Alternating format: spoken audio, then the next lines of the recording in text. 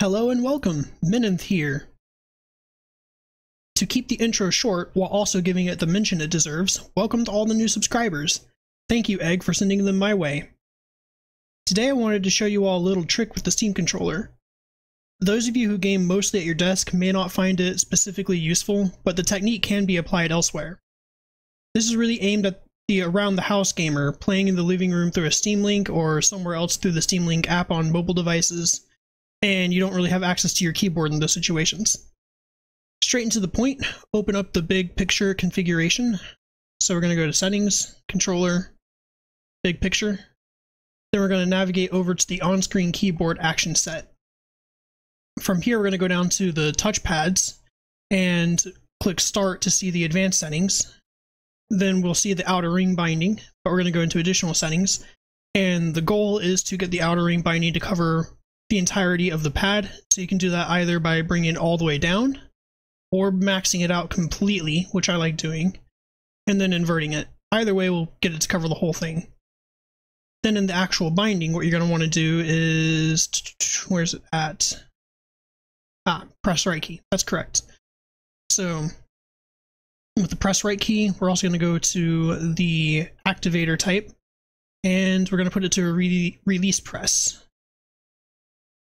Even though it's kind of glitched, it says none remove activator, it says release press up there.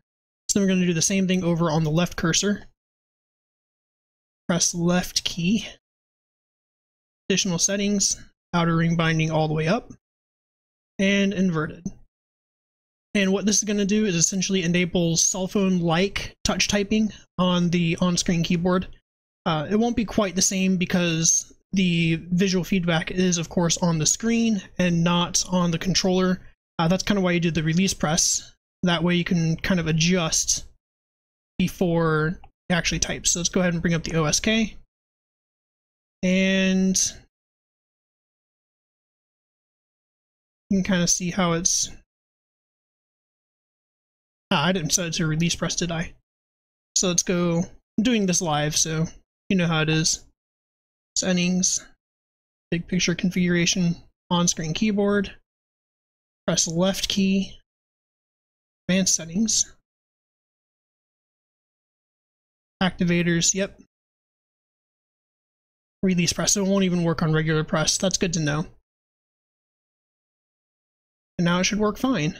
Let's double check it just to make sure. So phone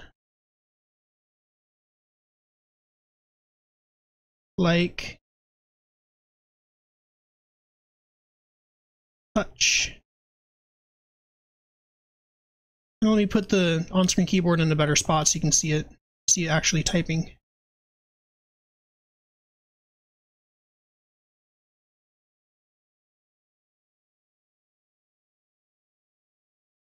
Oops.